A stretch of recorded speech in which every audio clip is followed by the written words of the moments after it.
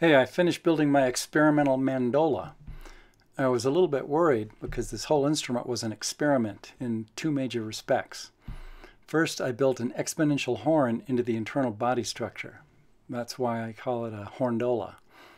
And second, I used a neutral tension bridge configuration with absolutely no bracing on the soundboard.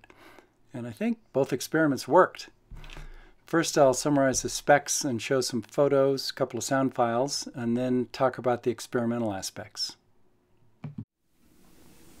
The scale length is 17 inches. The soundboard's made from bear claw Sitka spruce.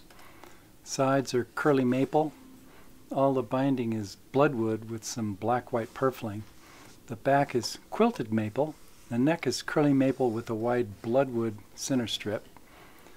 The fingerboard and peghead plate are snakewood with bloodwood binding. I made a cover for the brass tailpiece, held on with 3 small magnet pairs. And you can see a small string damper I slid in there, made from a thin slice of curly maple. And on the back, I made a plate to cover the 4 mounting holes for the neck bolts. And that quilted maple plate is held on with 2 magnet pairs.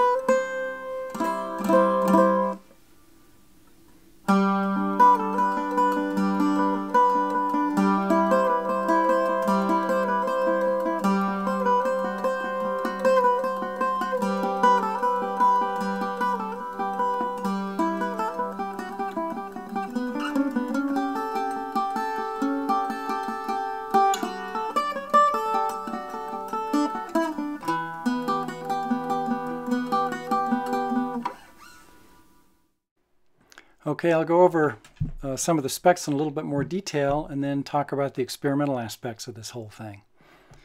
So the strings are set up conventionally for a regular mandola. 4 courses of 2 strings each pair tuned in unison as C, G, D, and A. And you can see that there isn't any sound hole or any F holes in the soundboard. The only port into the body is actually the exit port of the internal horn that I'll talk about a little bit later. That curly maple bulge at the upper left is an armrest that's bolted onto the outside of the body so that nothing is hanging over any part of the soundboard. The fingerboard and peghead plate are snakewood with bloodwood binding and some black-white purfling. You can see I used a 0 fret configuration instead of a standard nut. The peghead has a pyritized fossil ammonite set in against a circle of gold mother of pearl. The fingerboard top and side fret markers are gold mother of pearl. And I use Rebner tuners.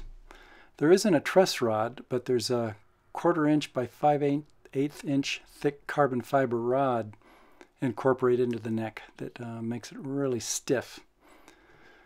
And there are 4 barrel bolts in the base of the neck, and I use those to bolt the neck onto the body through 4 holes in the back of the instrument body underneath that secret magnetic plate.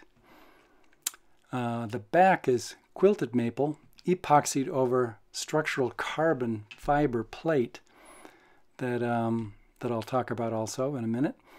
Note the armrest there again, you can see it at the lower left. The sides are curly maple epoxied again over structural carbon fiber that I built the internal horn from. So what's this horn that I keep talking about? Well, you can't see the horn from the outside. The only part you can see is the exit port of the horn, which is that crescent-shaped hole in the side of the body in the top image here. The horn itself is built into the body of the mandola. So the real questions are, what the heck is an exponential horn, and why would I want to build one in? So the best thing to do if you're really interested is to check out horn loudspeakers on Wikipedia. Basically, an exponential horn is what is called an acoustic loading structure that should increase the efficiency of coupling between the soundboard and the air in the instrument body. The end results should be greater amplitude, a better bass response, and a flatter output spectrum relative to an identical instrument without the horn. And by flatter output spectrum, I mean that there will be fewer extreme peaks and valleys in the sound spectrum, so a better balance across the instrument's full range. A lot of fancy speaker cabinets have built-in exponential horns. So here's a classic naked exponential horn example. It's an S.G. Brown exponential horn radio speaker from 1923. I got this image from worthpoint.com. So this whole horn and driver setup is a really good analogy for the horndola.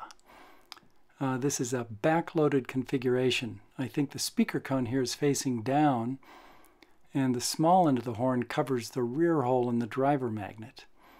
In normal usage, the thing would be mounted so that both the horn and the speaker would be radiating out into the room. For the horndola, the soundboard is equivalent to the speaker cone.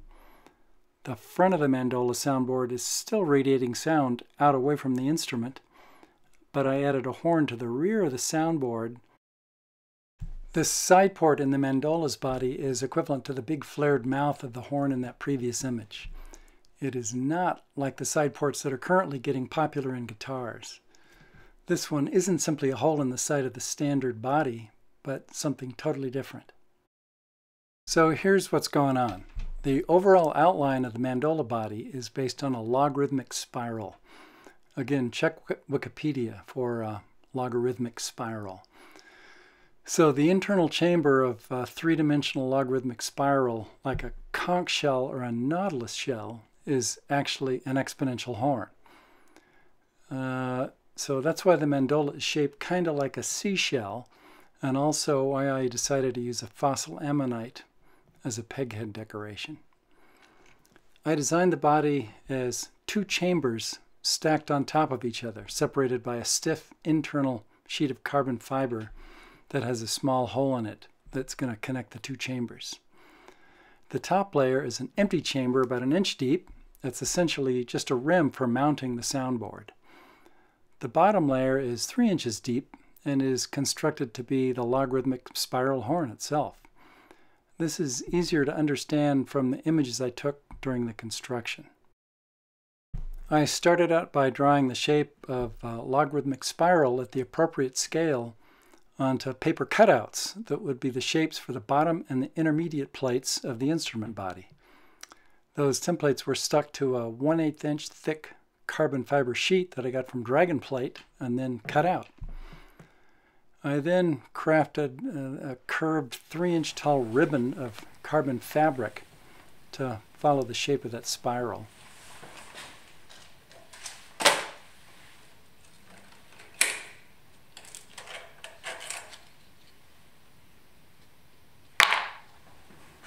And the spiral ribbon was then epoxied onto the base plate, and the internal carbon fiber sheet was epoxied onto the top of the spiral ribbon so that the spiral was captured between these two plates. These shots show the final internal structure along with the internal support braces. The 4 big tubes at the pointy end are the tubes that the neck bolts will go through, and the 2 tubes at the round end are the support sleeves for the tailpiece posts. You can see the small shell-shaped hole that will be the only coupling between the upper and the lower chambers. I used carbon fiber fabric and epoxy resin to cast the sides for the body. This stuff is actually pretty easy to work with, and there are lots of really good videos on the web that show how to cast stuff using these materials, so I won't show any of the details here.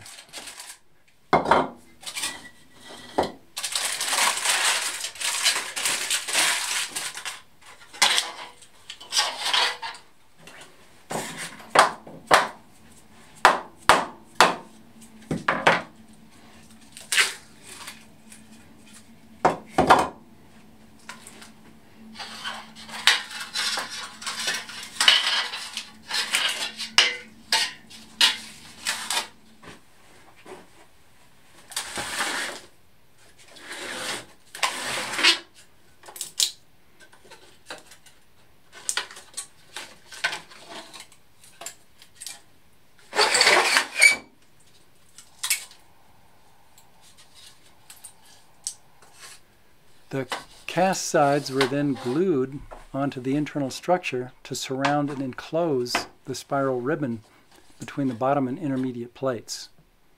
So that epoxied fabric became the structural sides of the horndola body, which I then later covered with 3/32 of an inch thick curly maple veneer. This is the final form of the internal structure before I mounted the external veneers and soundboard. The purple spiral line you can see indicates where the spiral ribbon is located below the intermediate plate. You can see that the sides project an inch above the intermediate plate, and that's the empty upper chamber that will be the mount for the soundboard. 3 carbon fiber plate sections have been epoxied around the 4 bolt holes at the front of the structure, and that's where the neck is going to be bolted on, and will totally seal the upper chamber around the neck base when the soundboard is mounted. The 2 carbon fiber tubes just inside the rear will be the sleeves for the posts that hold the tailpiece, and the 2 whitish blobs at the lower left of the structure are blocks of maple that have been epoxied onto the intermediate plate and side. Those blocks have embedded 1/4-20 thread inserts and will be the mounts for the armrest. The shell-shaped hole near the center of the intermediate plate is positioned right above the tightly curved origin of the spiral ribbon sandwiched between the 2 plates, so that the air movement caused by activation of the soundboard is coupled down into the lower horn chamber at that location. So you can notice a bunch more holes in the intermediate plate that weren't there before. One more round hole near the center shell-shaped hole, and a bunch of smaller ones in a spiral pattern centered in the open area within the lower spiral chamber. So those are all the result of over 100, like a bazillion acoustic tests I ran to determine if there were any bad resonant nodes that I could eliminate. So think of it, the spiral horn itself would be optimized for a particular set of notes, kind of like a bugle. By putting extra holes in along the horn structure, I figured I might be able to defeat the limited intrinsic tuning and theoretically smooth out the response spectrum. And that actually worked. Here's a sample set of 15 or so different spectral measurements showing a wide range of effects of plugging different holes on that had on the low frequency into the spectrum. And this is plotting the response from 50 Hz to 500 Hz along the bottom axis and the relative response amplitude on the vertical axis. So I narrowed down the configurations to the best set and just picked one of them that seemed good. So here's the final configuration before installation of the soundboard. The air chamber extends through the center hole and wraps out along the spiral at the exit port. Here's the underside of the soundboard with absolutely no bracing. All you can see are the 2 aluminum brad-hold T-nuts and thin carbon fiber washers needed to mount the bridge. And here's the finished body after installation of the soundboard, ready to have the neck bolted on.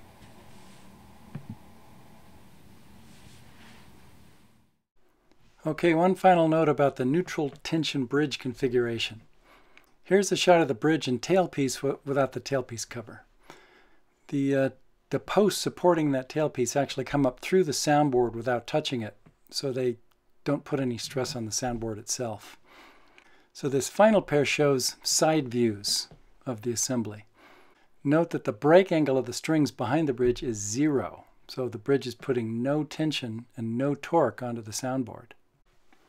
So how can this work? Well, a brilliant guy named Richard Toone, T-O-O-N-E, figured it all out and actually patented the idea. It's just absolutely brilliant. So think what's happening. As the strings vibrate up and down, they're pulling up on the soundboard as much as they're pushing down on it. To make this work, you need to do 2 crucial things. You have to attach the bridge to the soundboard, and I do that with small nylon bolts, and you have to attach the strings to the bridge. Otherwise, the strings would just rattle up and down against the bridge. And I do that with a titanium rod that I shaped from 1/4 inch titanium stock, screwed down onto the strings above the bridge assembly. So since there's no string tension on the soundboard, no soundboard bracing or arching is needed at all. so the mass of the soundboard can go way down. You can make it thinner. And the board itself is the only thing that's vibrating when you pluck the strings. So this contributes to the increased volume, flatter spectrum, and it actually extends the response spectrum up to higher frequencies in relation to configurations that have a normal tension bridge. So there you have it, the horndola. So you should try building one yourself out there. It'd work for anything. Mandolin, I'm going to try it next, I think, on a guitar, see what happens there. Anyway, thanks for watching.